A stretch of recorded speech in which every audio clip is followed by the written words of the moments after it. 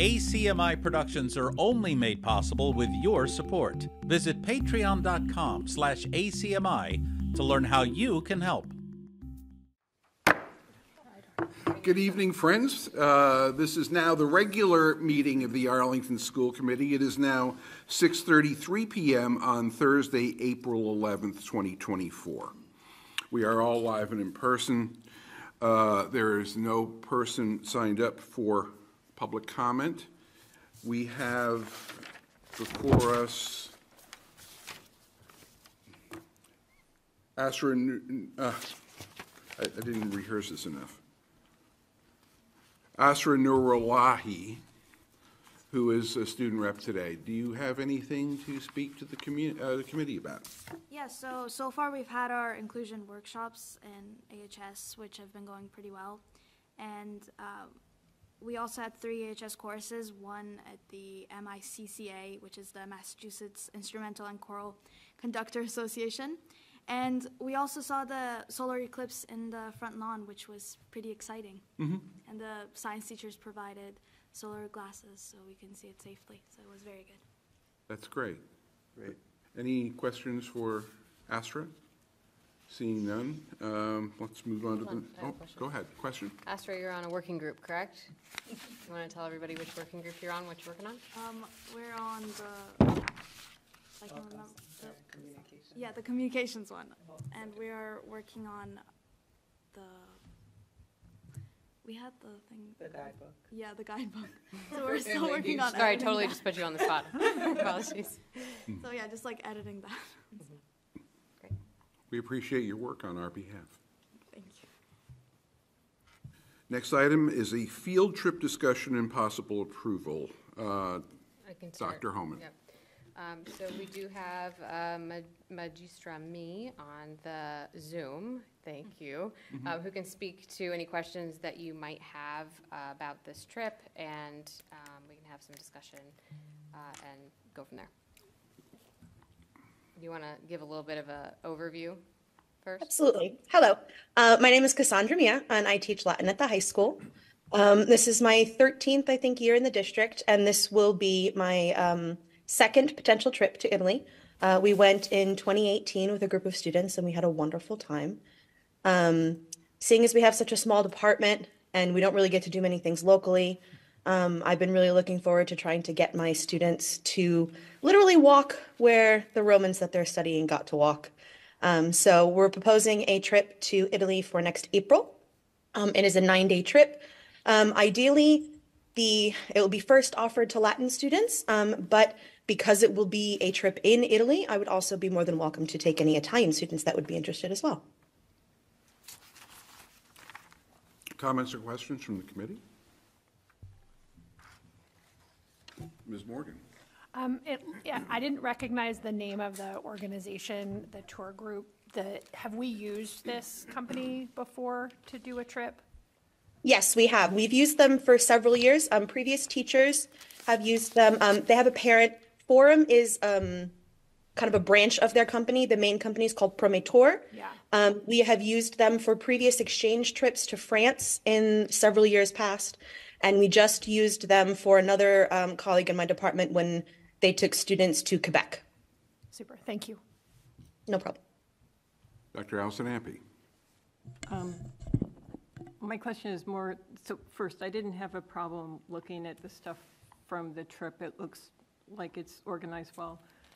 But I had one question. The only information I could find was from a year ago about Italy's current COVID quarantine requirements and what more? Okay. I'll repeat. The only information I could find from Italy's current COVID quarantine requirements was from a year ago, and at that point they were requiring, if someone tested positive for COVID, they were requiring quarantine for 5 days, it's 5 days, and then you could leave if you had a positive test. And I just wanted to be sure that you'll have enough adults with you that, well, first, that may change, and I understand, but if that was still in force, because it looks like they have been running more strict than other countries, that you have enough adults that you would be able to handle, if a student was to test positive during the trip. Absolutely. In speaking to Dr. Janger, he recommends and prefers 3 chaperones for international trips. So I have potentially 4 lined up, depending on 4 in total, including myself. Apologies, 3 additional people lined up who have agreed to come if they are needed. And the minimum that is on that quote is for 3 chaperones. So myself and 2 additional people. Great, thank you. I have a quick question. Dr. Homan. Cassandra, I'm sorry, I'm not seeing it in the materials. Did you all fill out the high school's international trip application online? Yes, I did. I filled it out on the 2nd of April. Okay. I want to make sure we have that in addition to the materials that are posted in Novus, because I don't see it here, so. Oh, absolutely. I can certainly, I believe I got a digital copy of it. I can certainly print it and put it into that folder. That would be great, or you can just forward me the sort of receipt that it sends you. And we Absolutely. can include that in the materials, since we use that for lots of our other international trips. Sure, absolutely. Ms. Morgan. So I'm going to abstain from this trip. I've been asking for a long time for a strategy around international travel that I would like to. This isn't about Latin or this trip. It looks great. So I've been asking the district for a long time to provide some kind of strategy around what we're doing, how we're ensuring access, some guidance around. This one is great because it's coming to us a year before the trip is happening, which is fantastic. But there's no uniformity around that. We just kind of get them across. They always get approved, so I can understand why there's no desire to change practice. But I would really like to see a strategy around this that's clearly articulated, that provides clear guidance around how we support students who can go, who want to go, who can't afford to pay, how we offer trips around languages to students who don't take that language, all of those kind of things. It's just there's no articulation around it anywhere, and I would like to see that, and I keep asking for it, so I'll just keep asking. So I'm going to abstain from this one, but thank you for doing this. I think it's really important to have these opportunities available to kids. My concern is around how the administration manages these. So thank you.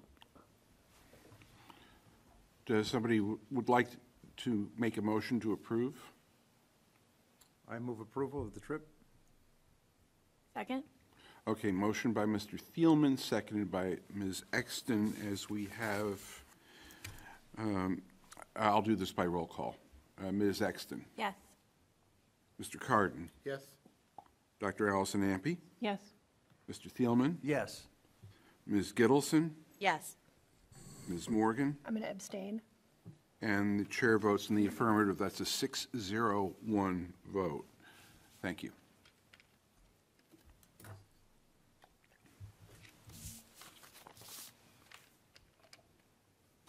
Next item will be a discussion and a possible vote to move the June 6th school committee meeting. Dr. Holman.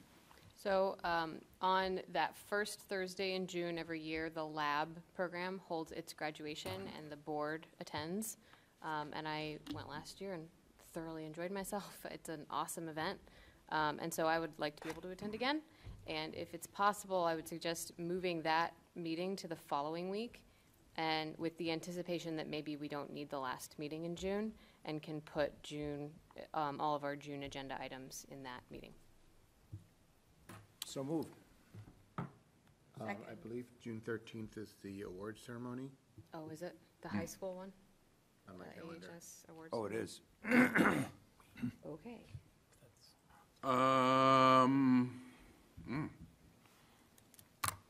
Well, We will postpone this decision till the next meeting, and we'll try to work it out. another option would be to cancel that meeting and have the last meeting in June.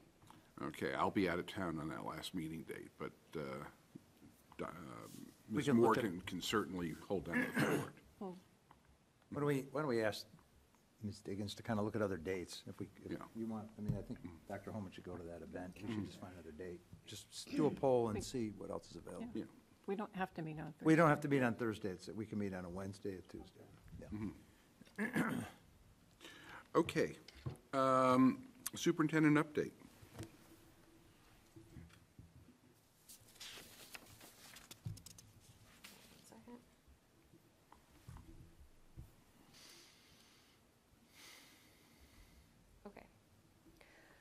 We have had,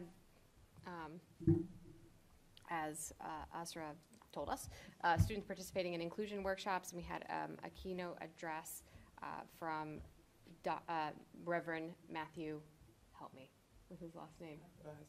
I meant to put it in there and I forgot. His name is Matthew. He was fantastic. And he had the students, and I'll get the name in there and make sure that we upload it. But what you see in one of those pictures is that the students, Thompson, thank you. Thank you, Asra. He had the students, do you actually were you in one of the things I was where on you the had? first one.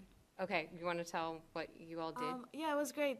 He talked about like making us uncomfortable because we have to be uncomfortable to grow. And he basically just gave us 3 words to make a poem on the spot. And he picked like 5 random people to go up and share their poems with everyone. They were inspiring and silly and fun. Yeah, and it was very interesting. And I think a lot of people in the class enjoyed it. A lot of people expected it to be kind of boring, I would say. But then after hearing it, they were very interested.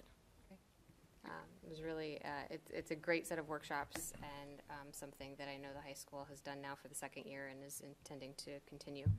Arlington High School had its musical performance of 12th Night recently, and it was the most student-produced performance in Arlington High School history, with the students designing the set and helping work behind the scenes on the lighting and working with our new theater director to do all of those things. And it's been really great to have that role in the system and to have students involved in the full production of the musical. And it was just an absolutely spectacular performance. OMS students attended the Ideas Middle School conference recently. There's a picture of them there at the bottom. This is a conference that engages students in conversations about racial equity and their experiences in schools and how to create environments where all students from all backgrounds can feel belonging.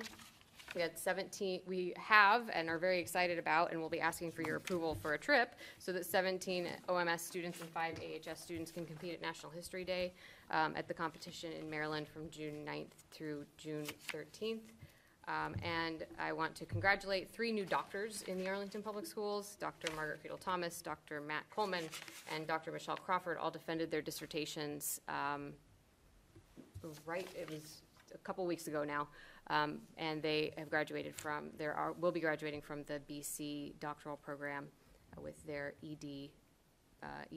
So congratulations to them on the successful conclusion of their doctoral work. We have several administrative hiring searches going right now. We've, as I've told you previously, completed the Hardy principal search and are looking forward to welcoming Principal Saunders to Hardy. We have completed, and hopefully we'll have an announcement coming soon, our search for an Assistant Superintendent of Finance and Operations. We currently have underway our search for a K-12 Mathematics Director permanent. We had an interim in the role this year. A posting for our Addison Middle School Assistant Principal. We had our former METCO Director in that role as interim, and she's decided to return to the METCO Director role, so Rochelle Smith will be back in the METCO Director role. We're very excited to have her back in that role. She's doing a spectacular job with programming, and we've posted for a replacement for OMS Assistant Principal, and we are currently in the process of searching for a new Bishop Assistant Principal as well. The new playgrounds at Menotomy Pre-K will be ready after break. Our daycare students there and our Menotomy students will use that playground. They were using it to some extent, but they needed to rubber the surface, and they couldn't do that because of the timing of the move and the cold weather, and so we're excited for them to have full run of the completed playground when we come back from the break. Enrollments are attached. I want to note that the K numbers are approved enrollments, including assigned buffer zones. So the buffer zones have been assigned. That's approved enrollments, does not include pending enrollments. So we do have packets that are still awaiting information to come in, and so those are not included in those totals. I want to preview a few things that are coming up at future meetings. We will be talking about inclusive grouping, either at the next meeting or the one after that. We were going to do it at the next meeting, but I will not be present at the next meeting. Dr. Ford Walker will be, so I just want to make sure that if we talk about HGI and inclusive grouping that we feel like we're ready to do that, and if Dr. Ford Walker is taking that, that she's had a conversation with Dr. Jenger. But we will have a recommendation for that. It's looking like the recommendation will be to continue with ninth grade inclusive grouping the way it is currently structured, but to have ongoing conversations about how our leveling practices and deeper learning play out at the high school more broadly, as well as conversations about how we structure schedules and other such things to support the work that the high school wants to do. I think there's a desire to do have a broader conversation with more of the faculty before we enact further change on an initiative that has shown some success in having more students have access to higher level coursework, but has been relatively isolated to a small group of teachers in ninth grade and in one discipline. So we'll have more to say about that at the next meeting, but if there are specific things you're looking for in a recommendation or in that presentation, I'd be happy to take those and pass them along to Dr. Jenger in the next couple of weeks. We will have a draft of district goals to the committee in early May. We're working on those now. That will be the earliest we've been managed to get them to the committee, which we're excited about. We have our working group facilitators taking a look at sort of an update on where we're at with the 23-24 goals now. So with the goals for next year, we will also have a status report on where we are on the goals for this year. And we are also, I also want to preview that we will need to have a conversation at some point as we head into the summer and as we open next fall about an exploration of buffer zone and boundary adjustments. We do have more students at Thompson and an ever-increasing number of students at Thompson that has created space constraints and also creates challenges around providing support and having additional service providers at the school that we really want to try to alleviate. And so we want to take a look at, and we have space in some other elementary schools, so we want to take a look at how we're assigning geographically students to schools. I think with MBTA communities being passed, we should also think about what the long-term impact of that's going to be. And we've started drawing up some options and doing some data analysis to determine what the impact of different adjustments might be to maybe expanding buffer zones or adjusting where the buffer zone boundaries are. So I want to preview for the committee and the community that that is going to happen, and I'm looking forward to lots of conversation about it because I think it'll be necessary for us to make sure the community is fully aware of any adjustments we're going to make and what the impact might be.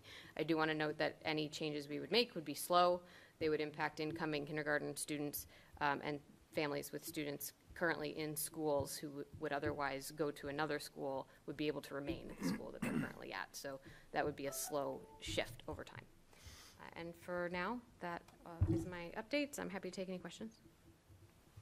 Any questions from the committee? Seeing none, we move to the consent agenda. All items listed with an asterisk are considered to be routine and will be enacted in one motion. There will be no separate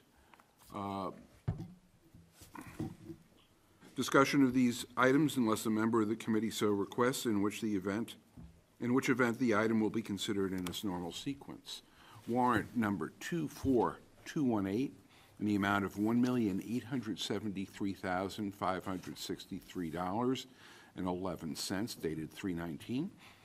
Warrant number 24246 in the amount of $780,873.44, dated 4/3.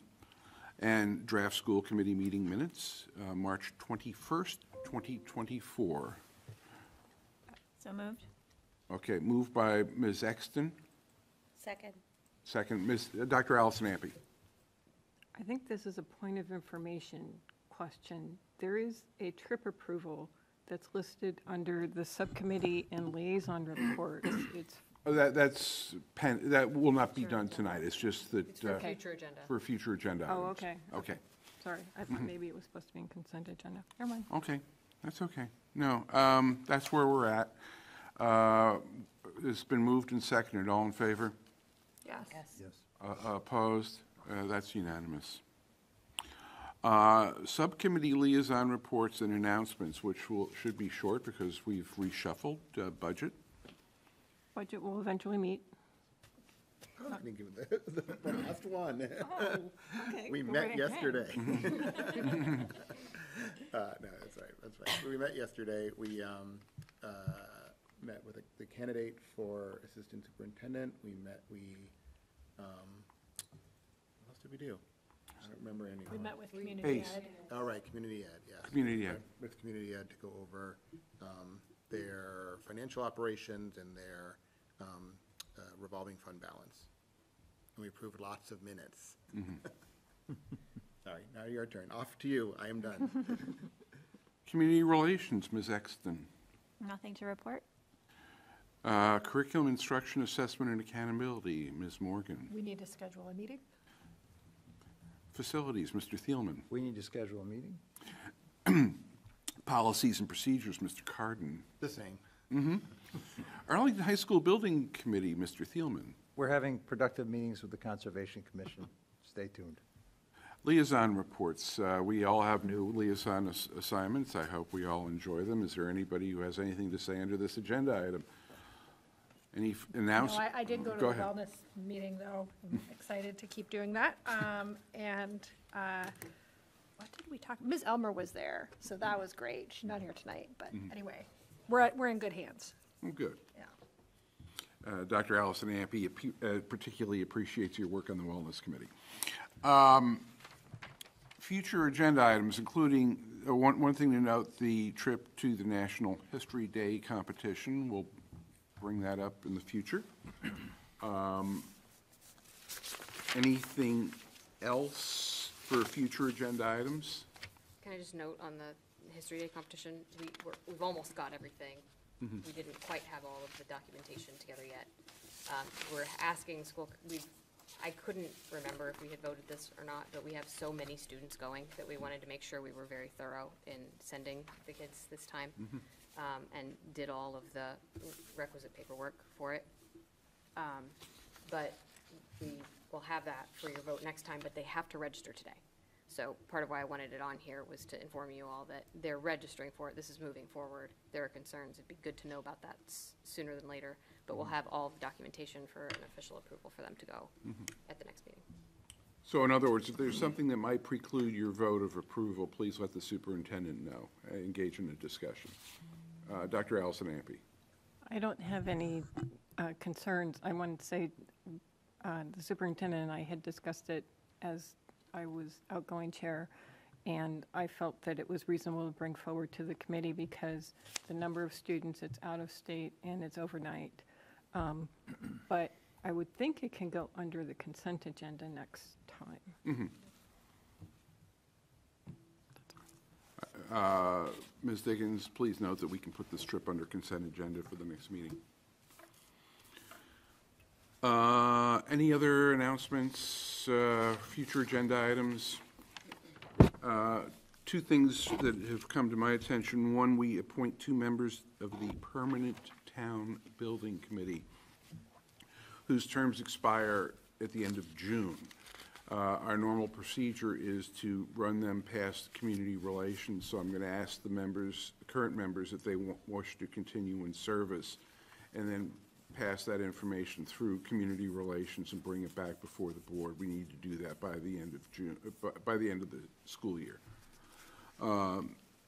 So we've just received that notification. The other thing is, Dr. Allison Ampe, your hand I is don't half raised. think we usually run permanent town building committee through community relations. Well, it's our appointment. We run our appointments through. Now, if community relations chooses to look at it and send it back and say, not a problem, but I think that it is a matter of process.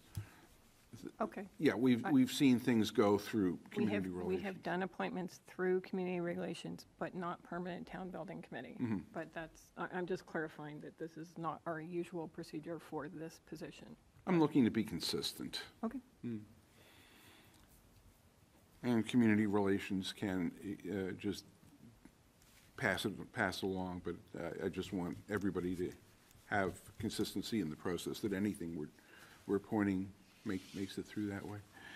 I'd also like to ask policies to take a look at JH, student absences and excuses, as we've had correspondence in the past pertaining to absences on trips. That's policy JH. Any other things for future agenda items?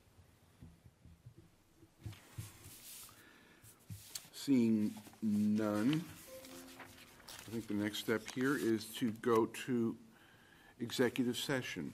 The executive session would be to conduct strategy sessions in preparation for negotiations with union and/or non-union personnel, or contract negotiations with union and/or non-union, in which, if held in an open meeting, may have a detrimental effect, to conduct strategy with respect to collective bargaining or litigation, in which, if held in an open meeting, may have a detrimental effect. Collective bargaining may also be conducted. We'd be dealing with AEA Unit A negotiations, and we will not return to public session after the conclusion of the executive session. We'll go straight to adjournment. So a motion by Mr. Thielman. Second.